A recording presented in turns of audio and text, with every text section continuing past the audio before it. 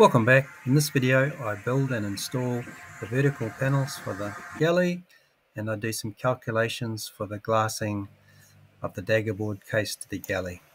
To make my bulkheads, I've decided to edge glue some ripped boards from my widest boards that I've got left, which is 150 wide, and here I'm edge gluing them on the bench before I put them through the thicknesser.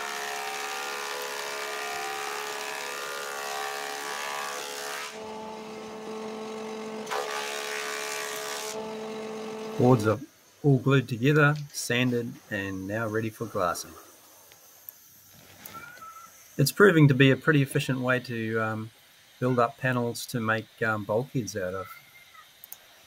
Well, efficient if you're not using plywood. When you make thousands of measurements, it's inevitable that eventually you'll make a mistake. I'm really bizarre I didn't pick this one up earlier. Made this cut here, it should have been about 50 mil that way. I'd allowed 25 to trim off. It was gutting to realise I'd cut it in the wrong place, so it was all going so well. It was first bulkhead in my galley. No, it won't buff out. As time consuming as it is sometimes to double check things, it's measure twice, cut once, that's the old saying. These clamps are not, they're great, but they're not high pressure clamps, so having that move while I was cutting along that edge, which can happen, would be another way to invite a disaster.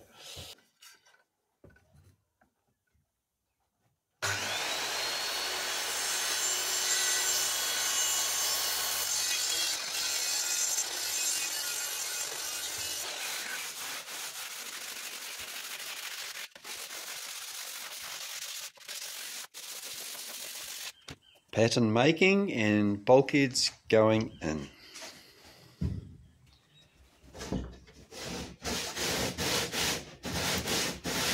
For the final fit, using a bit of sandpaper between the two surfaces is quite a good trick.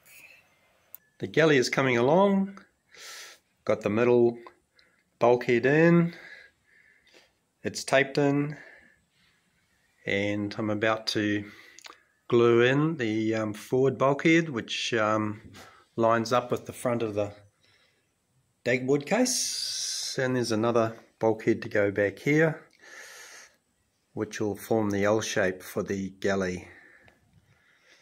Some of you may have wondered what the curtains were about. It's not fully closed, but when I'm using the laser to level things, of course too much light is a problem. This bulkhead is now glued in. It's turned out quite rigid. It's looking really good. What I'm having to think about now is, because when the boat's on the port tack, this will be under tension, this area. The top of the Daggerboard lies about here, so there'll be a lot of loading in this area. Not worried about the compression, of course, but I'm a bit concerned about the tension, and the initial area of tension will be at least 100 millimeters long, 150 millimeters long, and I'm wondering how many layers of biax I'll put around this corner on the trailing edge of the Daggerboard case and on the leading edge, this side, to give it a good safety margin and make sure that any shock loading is accounted for. So I'm going to do a calculation. I'll show you how I do it. Mechanical engineering is not my area of expertise. I do understand the basics, and hopefully I've got nothing wrong here, and I would be very happy if someone would correct my calculations. I can always add a layer of cloth to this area of the boat very easily down the line if it's looking like I underestimated the forces. Okay, so fiberglass strength is in the ballpark of 3033 MPa, megapascals. converted to kgs, a square centimetre, that's 30,927.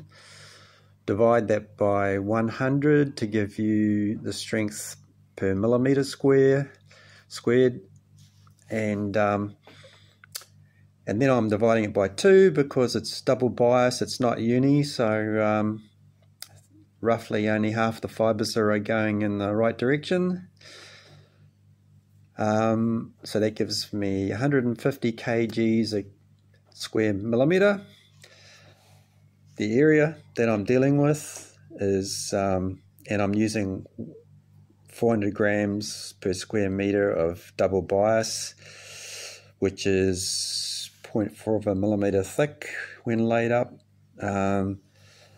So 150 long by 0.4 of a millimetre thick gives, for the area I'm thinking of using as the reference for where the forces will go, is approximately 60 square millimetres.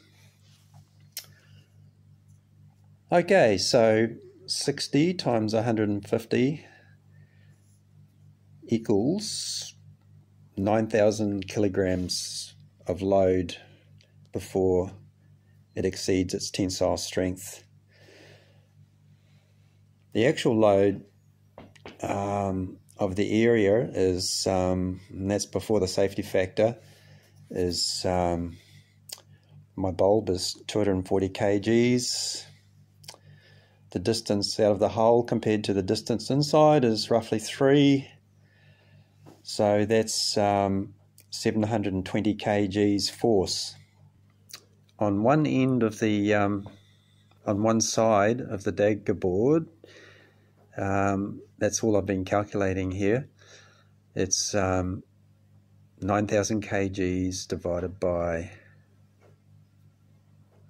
720 gives a safety factor of 12. And I'm repeating that's for one end only. So that far exceeds what I would have thought was necessary. It's nice to know that there'd be such a big safety factor there, even if it's only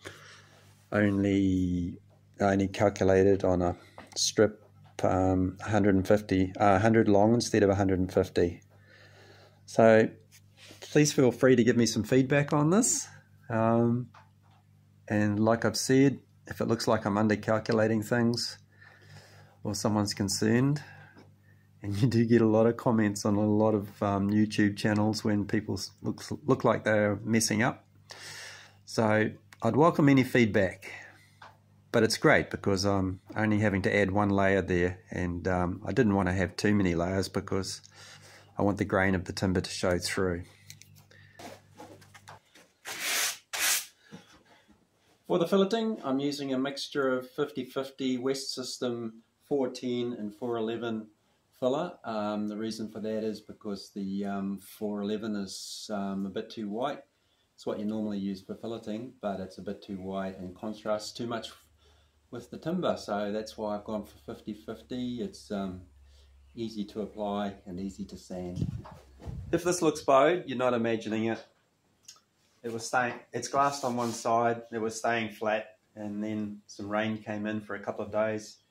The humidity went up, and this timber Paulownia expands quite excessively when there's a bit of humidity or changing humidity. It'll change shape.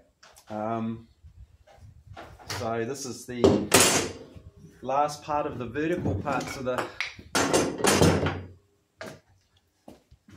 galley that I'm making.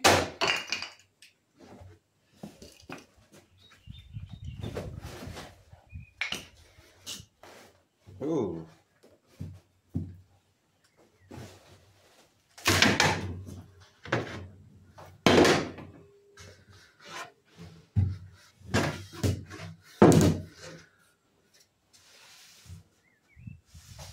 This is pretty flat relatively, so I'll have to get some glass on here or protect it from humidity, or yeah, it's tricky. And by the afternoon, it's all straight again. This You almost wouldn't believe it unless you saw it. How this timber cools and straightens depending on the humidity difference between the morning and the afternoon.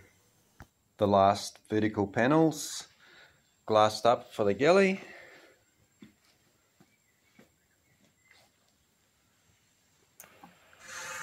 I don't know if you've seen this method before. I hadn't till lunchtime today when I was looking up some videos on making carbon fibre bench tops. The flame is supposed to heat up the resin so it flows a little better, it releases the bubbles. Yeah, in my case the difference was marginal.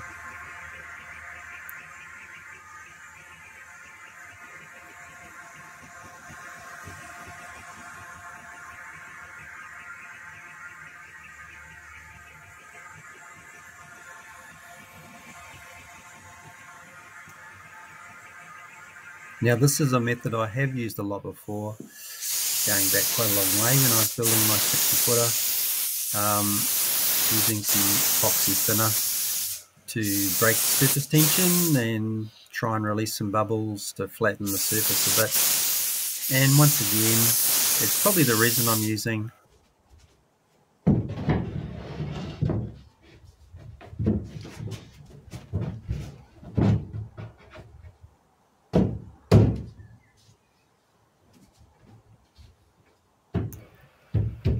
All the vertical components are glued in.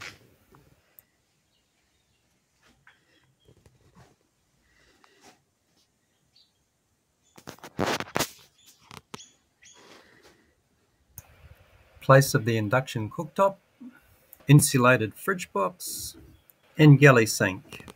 Part 2 of the galley build. I hope to have the carbon fibre bench top built next time. Thanks for watching.